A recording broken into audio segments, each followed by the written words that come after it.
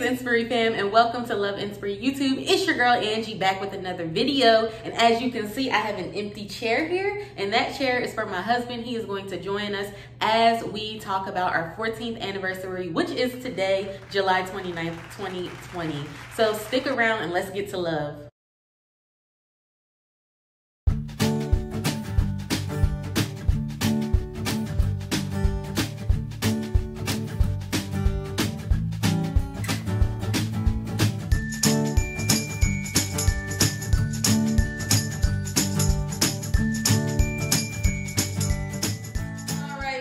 I'm so happy to have you here. He is back, y'all. He don't come on Dinner Rolls and Convo no more. He don't got no time for me no more. But I will be back soon. Okay. But we are here now, and we are talking about the 14 years we've been married, the 32 years we've been together, and all that in between. So, happy anniversary, man. Thank you. You're so sweet. Anyway, so last night, this was so funny because he was snoring so loud. I couldn't even think straight. So I sent him a text message in the middle of the night, and I was like, listen, you're going to have to clean out my Amazon cart for emotional damages and distress that you caused me last night. I go in there today. Why are my products still sitting in there? I even threw in something for him too. Please tell me why. Please tell me why. Help me understand. I'll clean it out as soon as I get a chance. Okay, thank you. So let's talk about the beginning stages of our relationship. A lot of people don't know that we were meant to be long ago. And we were kids knowing that we were going to end up together. Tell me your thought process on your end. Well, I'm a firm believer of everything that's meant to be will be. Mm-hmm. And I feel like God had a plan for us from the beginning. Yeah. And I think it all started, I remember this so vividly, at Mount Eric, Primitive Baptist Church in Trenton, New Jersey. We were in the basement. Our grandparents were standing around talking, and you tripped over a little gutter thing that was in the basement, and I picked you up.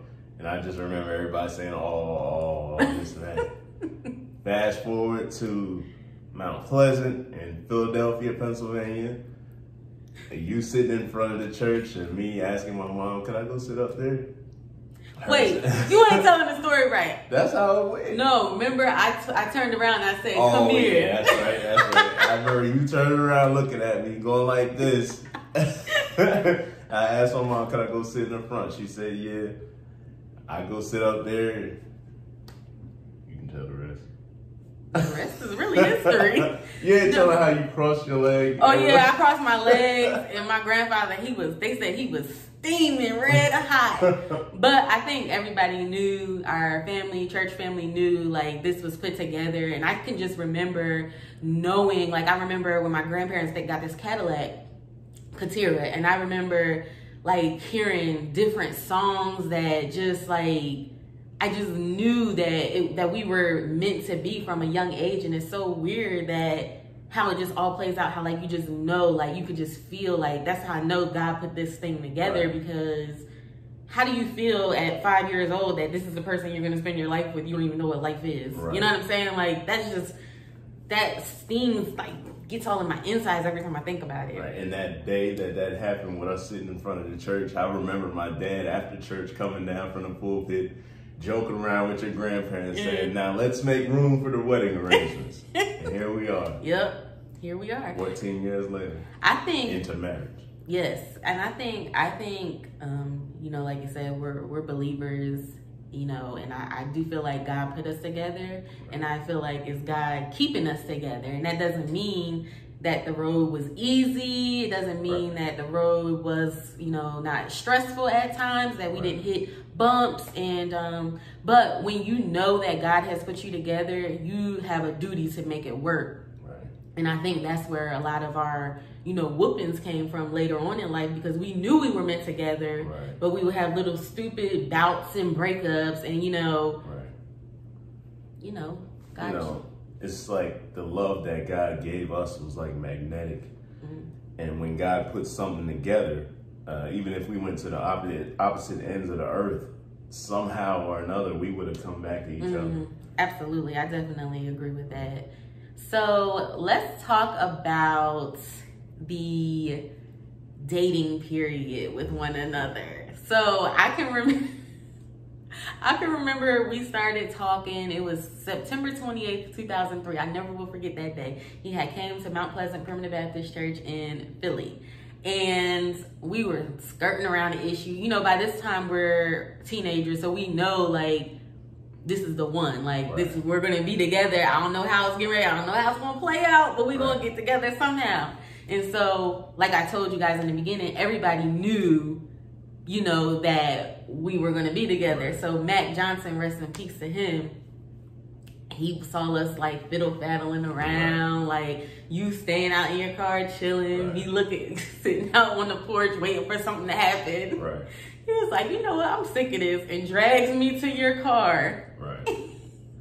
It's like throughout that whole year, like little stuff started happening. Yeah. I remember in May in Washington, you asked me, was I going to my prom? Like it slowly started coming together. In September in Trenton, I remember coming down the steps by the baptism pool and you going up the steps and you saying hi to each other. And then later that month in September, and the strange thing about it is there's a church, a Fourth Sunday church that met on the same day as Mount Pleasant, that day, September 28th, when we first started talking. That was probably 10 minutes away from my house, not even 10 minutes. Yeah. And yet I go past that church and make an hour drive to Philadelphia. It's like God was slowly bringing us together. Absolutely. And we didn't know. Had no clue. I, going back to when I went to, when I was dragged to your car. What was your first question to me? You remember? Do you have AIM? Yo, y'all remember when AOL, Instant Messenger was popping? Yeah, that's how long ago this was. Like, it was popping back then. So, I was like, what's your AIM name? He was like, give me yours. So it was like, this be that girl for you. So I gave it to him, and then he hit me up that night, and we just started talking. And I can remember him, I don't know how long after that, but I can remember when you surprised me at my grandparents' house. Right. Like, you was driving down the street. So if you're from Mays Landing, you know Mays Landing kind of connects to Mizpah, and when you get in that Vineland area, you go over the railroad tracks and stuff. So he had passed my house on Harding Highway, was all down in Vineland, or passed over the railroad tracks in Richland. I think that's Richland. And so he calls me on the phone, and he's like, I'm lost. Like, you know, where do you live at? And so I'm thinking he's lying. Like, I have no clue what, you know, like, because he's a trickster like that. Like, you know what I'm saying? Like, he's a jokester. Like, people know him very serious, which he is, but he's a jokester. So he's like, yeah, I'm over the railroad tracks. So I'm like, the railroad tracks? I know that's like literally like 5 to 7 minutes up the road. So I'm like, you lying. So he like, all right, I'm coming back this way. So he says, I see Storybook Land is 7 or 9 miles away or something like that. I said, oh shoot, he really is about to pop up on me. And boom. I remember that day so vividly. I remember you had a gray sweatsuit on with a hoodie on. Signature move. Signature move. Probably with some white Air Forces. Right, exactly. That was a fun day. And our first date. Like our whole story, humble beginnings. Yes, truly. Our first date is in McDonald's. Yes. I don't even remember what I ordered, but he was like, where do you want to go? I'm like, let's go to McDonald's, go see a movie. Right. So we have this thing now where he thinks that at the time the movies out were Walking Tall and Johnson Family Vacation, okay? So this is around April 2004, I want to say, first date, okay? He decides that we're going to go see Walking Tall. Now, he's shaking his head, but let me tell you what happened. We get to the movie theater. He says, what do you want to see? I was like, you know, Johnson Family Vacation look good, but I hear Walking Tall is good, but it's up to you. And you said 2 tickets for Walking Tall. Tell the truth and shame the devil. Tell the truth once and for all and shame the devil. You told the story half right.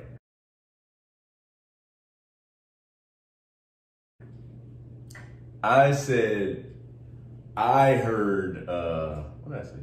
Walking Tall. No. Oh yeah, I said I heard Walking Tall was good. Johnson Family Vacation, of course, had some popular comedians in it. It looked like it would be funny.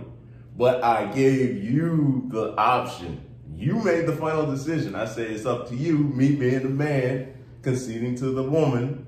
Yo. What do you want to? What do you want to see? I gave you the final choice. You said, okay, let's go see Walking Tall. So we saw Walking Tall. Probably the worst movie I've ever seen in my life. Now that I will agree on. The most terrible movie oh my gosh. I could just remember ugh. That was terrible. I'm sorry. I'm sorry, terrible. But and Johnson Family Vacation wound up being one of the funniest movies I saw at the time. Oh, son, you want to learn how to drive? Here's your first lesson. You see what she's wearing? I made this outfit myself. Get upstairs and finish making the rest of it. The movie was hilarious. So. We ended up seeing it together when we went on vacation with my grandparents in Florida. And we ended up watching it together like, dang, we missed this. Like, right. Walking Tall. Like, we was cracking up. Nate Johnson. Check my dental records. Oh my goodness. You used to always say that. Check my dental records. But anyway, so dating you was the happiest time of my life. Like, I felt like when we got together, like, all my troubles were gonna go away, and you know, everything was just going to settle in. And I kind of touched on that in the video last week about as far as, you know, you could be with a soulmate, you can be with the person you love that you're meant to be with, but if you don't have that happiness from within, you know, that person cannot give that to you. And I was kind of like I don't want to say I was damaged, but I had a lot of internal things to work on. And I felt like when we got together, you know, all that was going to go away, and it didn't. And some of that, you know, festered into our relationship. And so, you know, dating you we had some really good times, some great times, fabulous times. I remember, you know, like going back to Trenton. I remember you brought your nephew with you, and he was in the back of the car singing Lovers and Friends. Tell me again, my baby.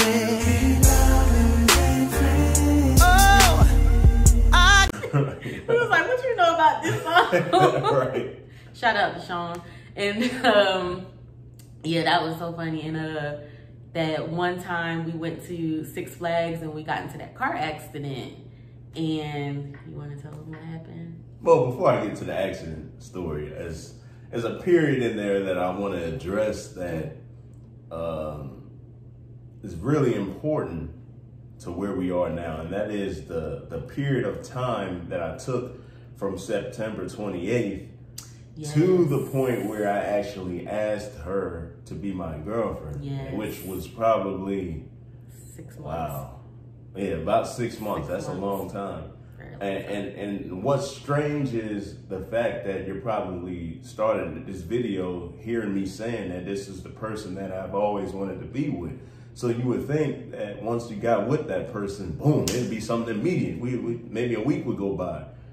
Still, even though I'm a firm believer in foundations, and I believe in building on a solid foundation, and that's the reason I took so long to ask you to be my girlfriend, because I wanted us to build on a solid foundation. Absolutely. And really get to know each other and really see, you know, the ins and outs of our personalities, whether we're compatible, which we were, and just be patient. Another thing, we learned patience and all that. And going into the accident in 2000, I think it was 2005, we go to New Jersey. We were up there Lawrenceville. We were up there for a while. We decided to go to Jackson, New Jersey, to Six Flags Great Adventure. And I remember coming back to the house afterwards, and it was already, I want to say maybe 11:30 at that point. And you lived about an hour and a half at least away from me. And I didn't realize how sleepy and tired I was. But I couldn't get a hotel room. We couldn't stay at my house. So we just tried to force it in. So, I mean, we were probably maybe a good 15 minutes away from your house. I didn't even realize I was getting sleepy. I was asleep though. Oh yeah, you were knocked out. Still to this day. And before I know anything, yeah, I'm riding on the side of the road and just all I see is trees in front of me. The car went off and hit a tree. Totaled my car. That was my first car, my Geo Prism. I'll never forget it. But when I think back to it, I hear the tow truck driver say, man, he's like, you don't realize how lucky you are. Like, I see accidents every day, and most people don't survive an accident like this. And I saw the path that the car took. We veered into oncoming traffic, went off on the side of the road. I mean, we had to be going at least 60-something miles an hour. But riding on the grass for the period of time that we were actually slowed the car down. So we didn't hit the tree at full impact. And coming off the road, we actually veered on the side of a telephone pole and went in between the telephone pole and the woods long enough to slow the car down so we wouldn't hit the tree at full impact. Thinking back to all that, it's just like the Lord had something for us to do. Yep. It could have ended all right there. Like instant. Coming in oncoming traffic, we could have went head on with somebody. God had a plan. And it's crazy because I live in the area. He didn't know at the time. Like, I swear, like a week later on 322, somebody died the same exact way. The same exact way. And, you know, back then I wasn't, you know, I believed in God, obviously, but I wasn't like, you know, how I am now. And I just, you know, like you said, God definitely has something for us to do, and we are meant to be. And I was laughing while he was telling that story because I was just thinking about the time. Remember that time you did a donut in the Geo Prism? Oh.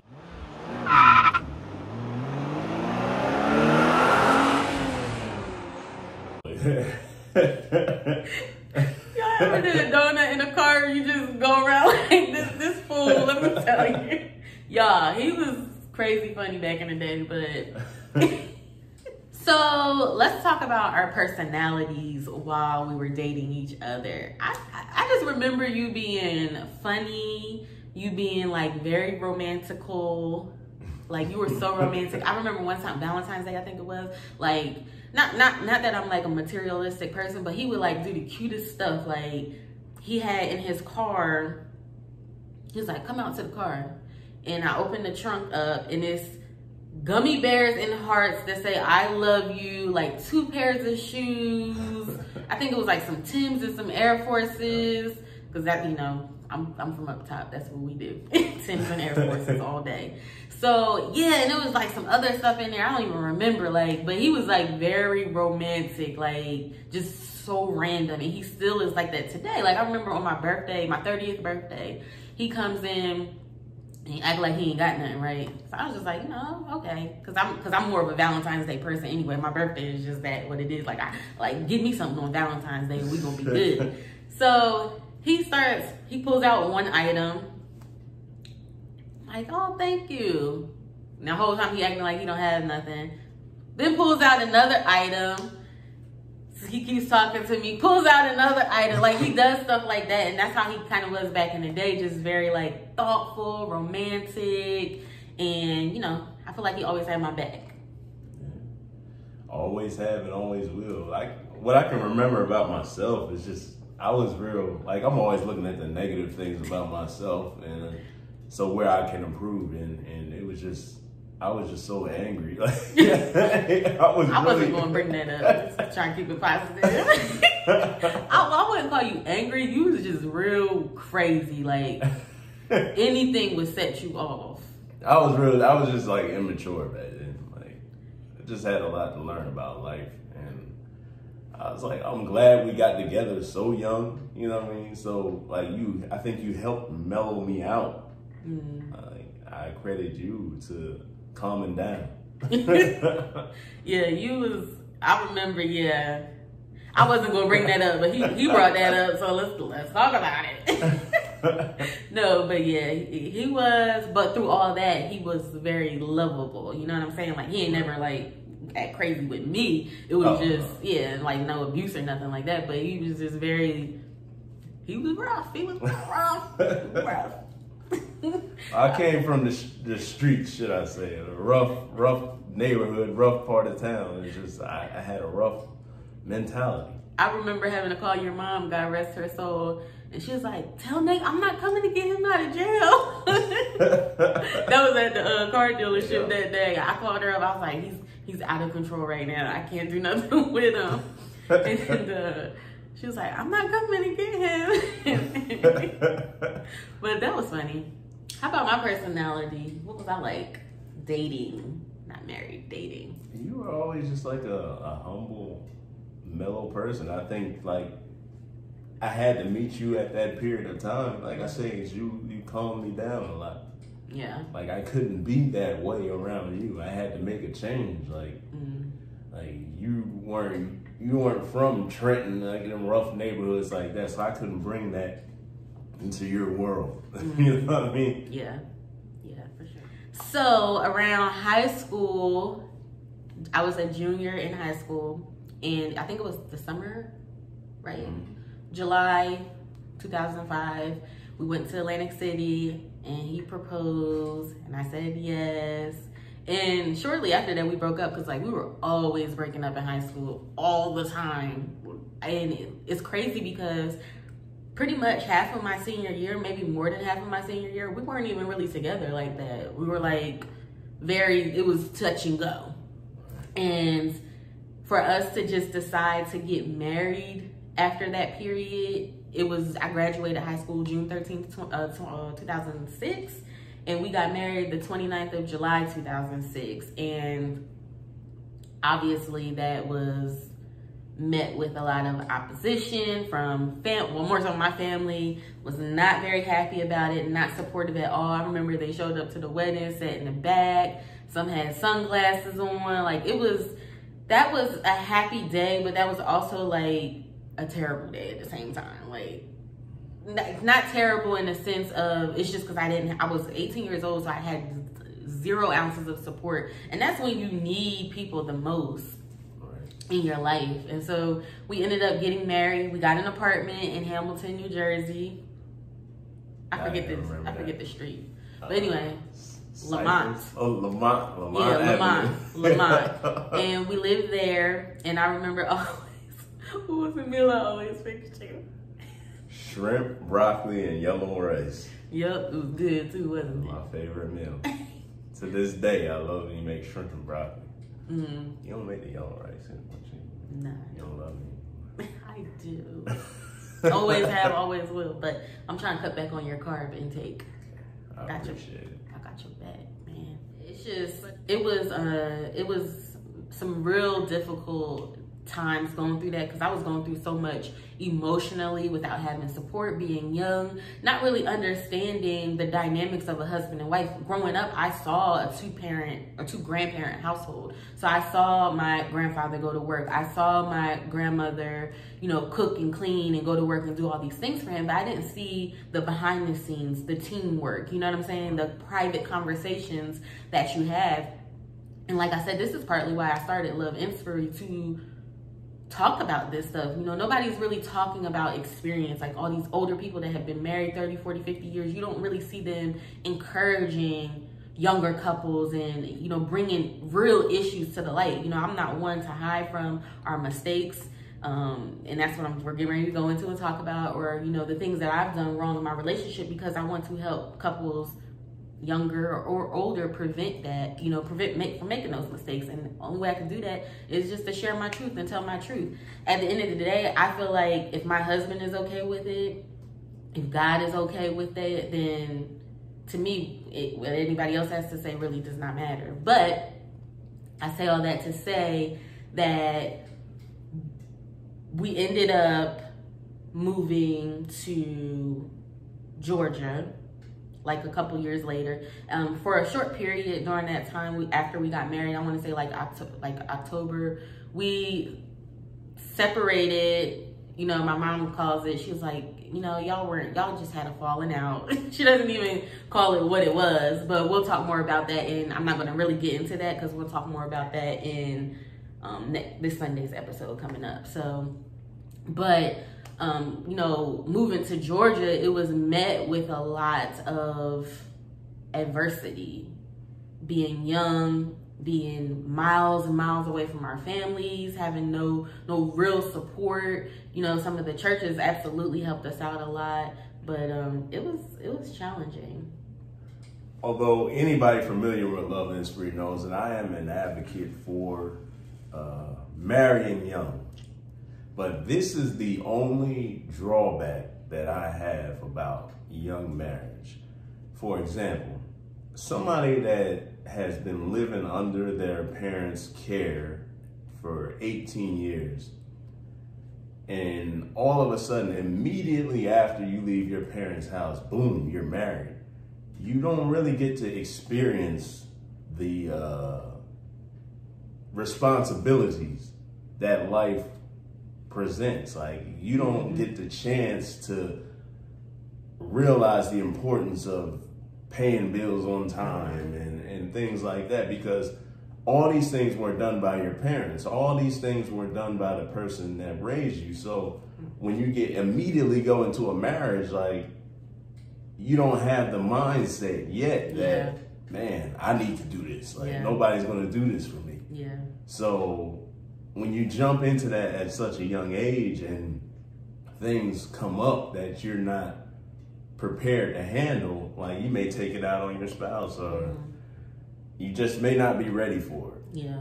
And that's the only drawback that I have. I think maybe there should be some period of time where you experience life on your own. I don't say on your own, because you can still be in a relationship with that person, but the responsibilities that life has, like the trial and error, the trials and tribulations, that you maybe build up your strength, your own strength, that when you get into a relationship, you'll be strong for that other person. Right.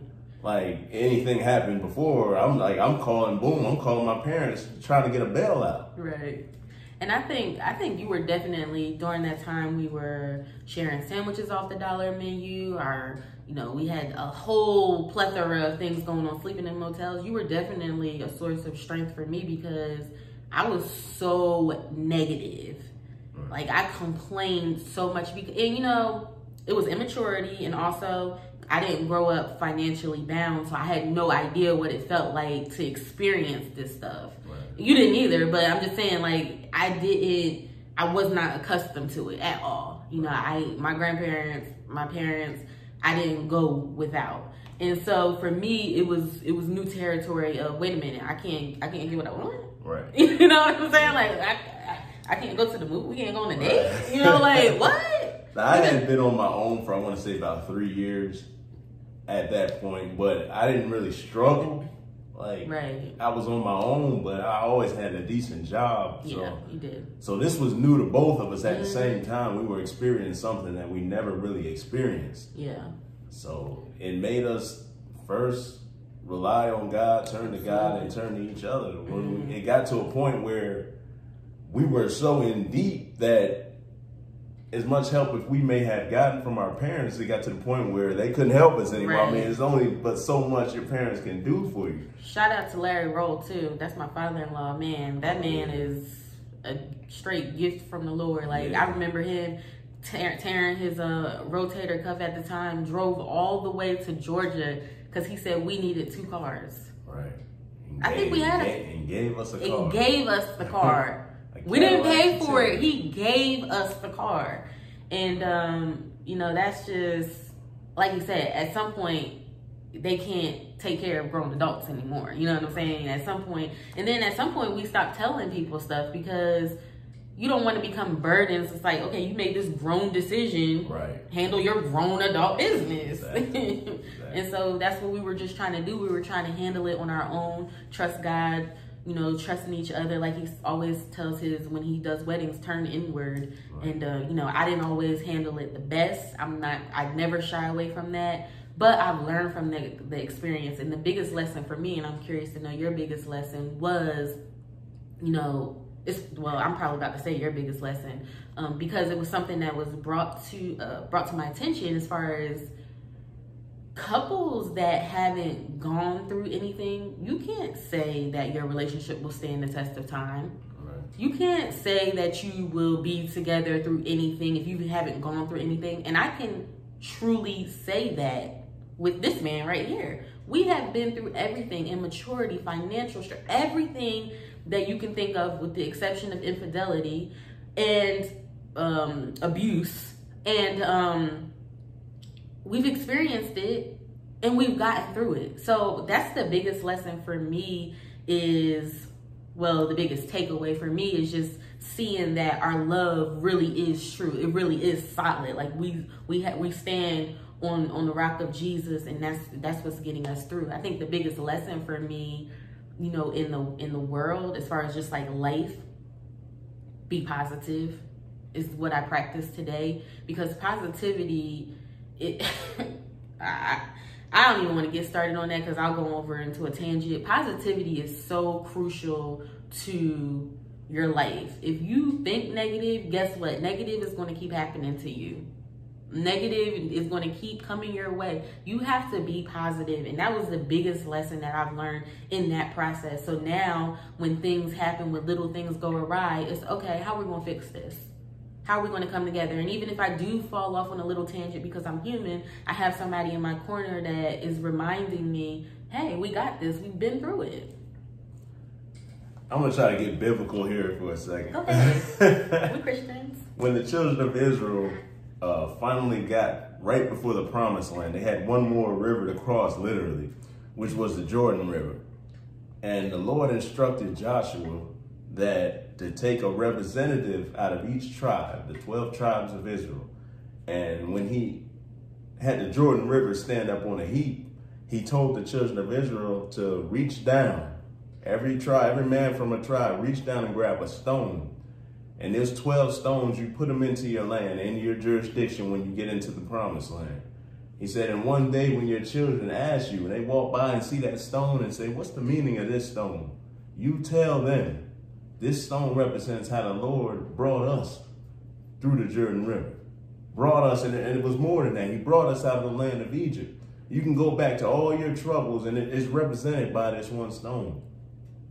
To me, all the tribulations that we went through in life, I can look back on them and I can see that it was the Lord bringing us the whole time. Mm-hmm. Yeah. It was him that was bringing us. And when I think about those things, it helps me look for the future. Yeah. The tribulations, when you can see that the Lord was with you at your lowest points, it'll help you go on to know that even if I go into a valley in the future, I know he's going to be right there. Because we know that he'll never leave us or forsake us. So anywhere I find myself at, I know that I'm here for a reason, and I know God can bring me out. I know he'll never leave us. I know he'll never forsake us. So no matter what we go through in a marriage or even in life, I know the Lord is going to be with us. Amen. That's a word, y'all. Went to church on a Sunday. So like he said, that all brought us to the now, right now, the movement by himself and the force when we're together. That's where we're at now. And so I want to end, you know, just talking about our favorite things about each other as a person and then as a husband or wife. I will go first, ladies first. So my favorite thing about you as a person is your humbleness.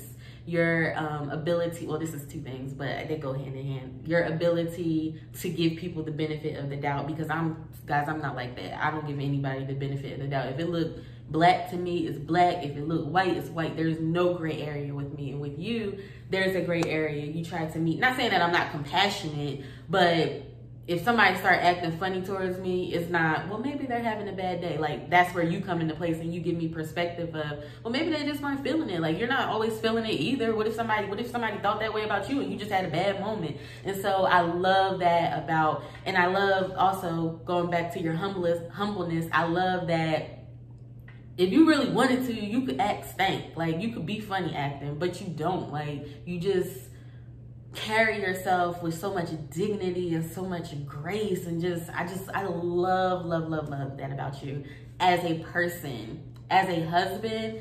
Now I love the fact that I love your leadership, your ability to, like I used in my book one time, to lead, but also include me in your leadership. Not just say, we finna do this, that, and the third without saying, well, babe, what do you think of that? And so I think I love your leadership. Like, you have grown so much as a person and as a husband. So that's probably my favorite things about you. I want to say my favorite. And you a little romantical. You done slipped up a little bit. You done got too comfortable. My favorite things about you are your drive and your compassion, your desire to want to take what you have been through and help others. Like the Lord told Peter, he said, Satan desires to sift you as wheat, but I have prayed for you that your faith faileth not. And when thou hast been converted, strengthen your brother. A lot of people, when they come to the realization that there's a more excellent way, when they're finally walking in that more excellent way, they forget about everybody that was once in the position that they were once in. When God elevates you, you should help people. And the thing I love about you is that you have a desire to not just be in yourself. You have a desire to help people that you know are struggling as you once struggled. And as a wife, that motivates me as a husband to want to do better, to always want to live right, to always want to lead in the right way. A lot of people are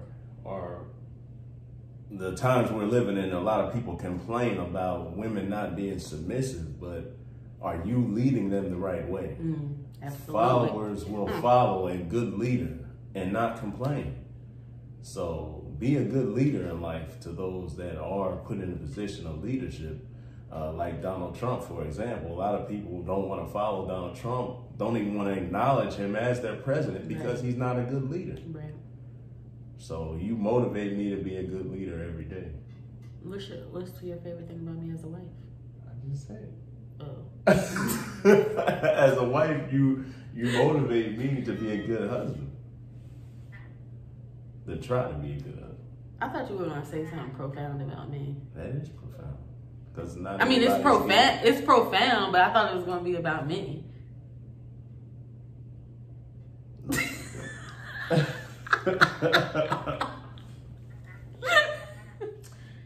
All right, guys, so we're going to end real quick. We're going to talk about some growth, some goals, and where we see each other as a couple in the future. For me, I see us still growing, elevating, inspiring the world through love, and just working together as a team. I think it's so important that we as couples, especially millennial couples, help individuals understand that growth is a part of the relationship.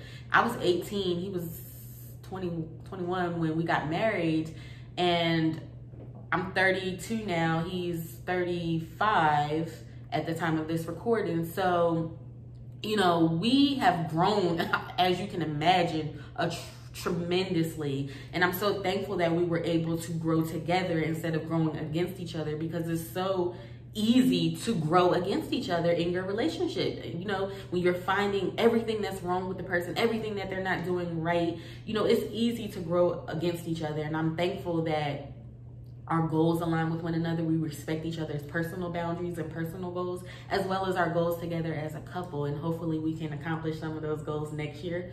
I'm not gonna go into too much detail. You just don't want to put stuff out there like that. But, you know, hopefully we can continue to elevate and grow together as one. And, you know, I see us doing big things in the future, all for the glory of the Lord, you know, and that's where I see us.